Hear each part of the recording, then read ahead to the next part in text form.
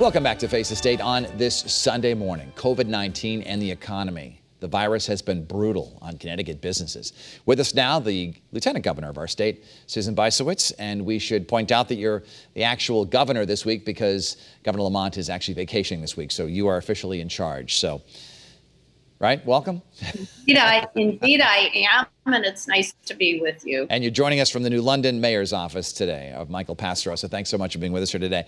I want to ask you, first of all, so as you look at these COVID numbers that are coming out, what are you reading into them? Well, Connecticut continues to do very well in terms of all the metrics. The fatalities, the infection rates is very low, under 1%. And we continue to have a lot of people getting tested at the same time as we have college students coming in from other states to attend college here in Connecticut. We've seen some infections amongst UConn students as students have been tested. And so we have to continue to be vigilant. Speaking of those UConn students, I'm sure you saw the videos. There were some parties where people were not social distancing and not wearing masks. What did you think when you actually saw that? Well, I'm glad that my kids are no longer in college, but also I was impressed with the swift action that UConn took to remove those students from on-campus housing. So hopefully after that example is set, students will realize that they really do have to keep safe by wearing masks, keeping social distancing, and washing their hands. You know, concerts and things like that have been called super spreaders, and that was one reason why the state decided to delay opening bars. When do you see that happening? We are going to continue to monitor the situation. That was something we were looking at doing in either July or August, but because of the significant increase in the infection rate in other states, and we currently have dozens of states that are on our travel ban, I think until other states get their infection rates under control, I think it's hard for us to consider continuing to open very large venues and bars. Let's talk about the economic impact of COVID-19 on the Connecticut economy. And I'll use downtown Hartford as an example because so many of those companies that fill those skyscrapers and all those workers, they go out to lunch, they go to the gyms, they go to the stores. They're not there right now. And so many of these downtown businesses are suffering. And even some longtime restaurants have decided we cannot do this any longer, and they have closed for good. What do you tell merchants right now who are really just barely getting by? Oh, it's so tragic to see these longstanding restaurants close their doors that have been iconic institutions. Across our state, really, we've had this problem. We have to continue to keep each other safe and keep our infection rate as low as possible, because otherwise it will be hard for us to continue to reopen our economy. And until people feel safe and are back working in office buildings and going to restaurants, till people have confidence, we're not going to be able to recover fully. Well, in terms of attracting new businesses, what's out there to attract?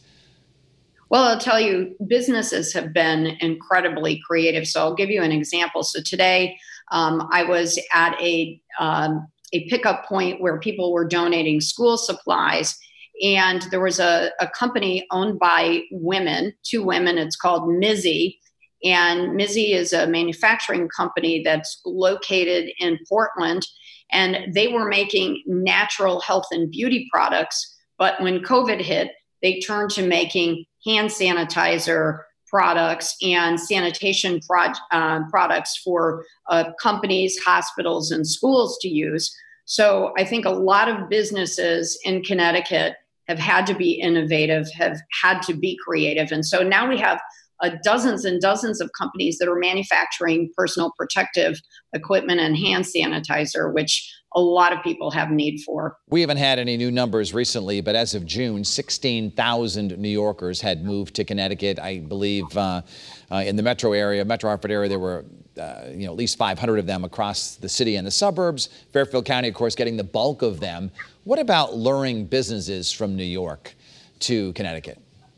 I think we are seeing people go not just to Fairfield County to buy homes, but to Litchfield County and also along the southeast shoreline from Madison to Stonington.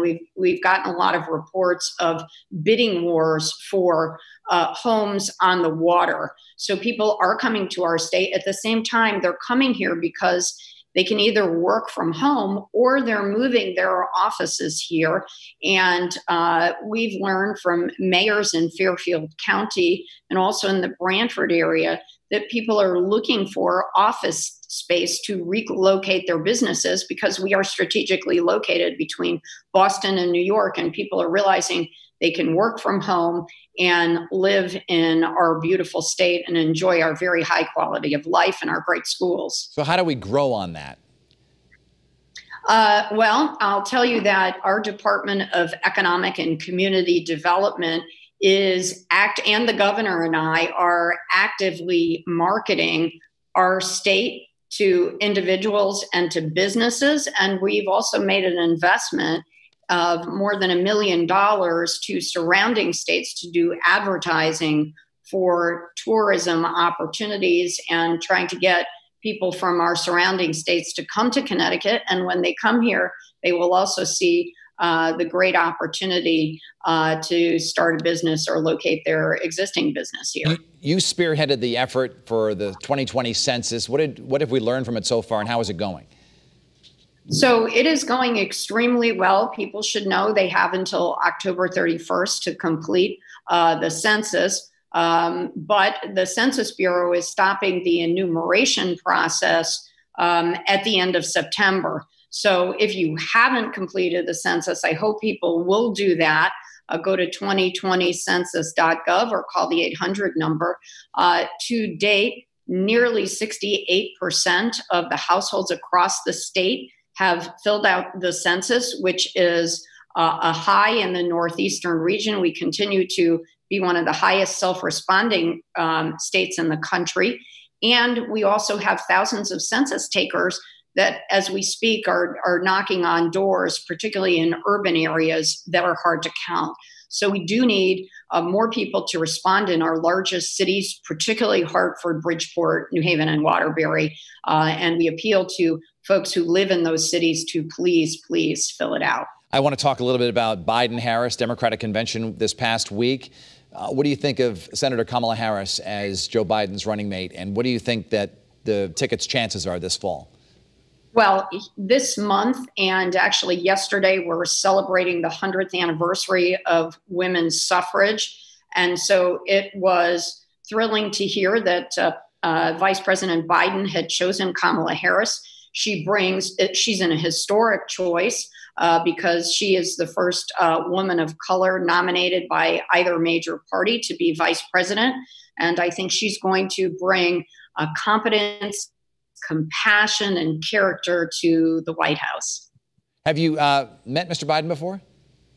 Absolutely. The governor and I hosted a fundraiser for him in October, and we hosted a virtual fundraiser for him on August 5th. And both of us have been campaigning mainly virtually for him since we were early endorsers of him. Governor Lamont was the first governor in the country, I believe, to endorse Joe Biden. So we're very proud to be early supporters, and it's been very exciting to watch the convention proceedings. Both the governor and I are delegates to the national convention, and the big night is coming up.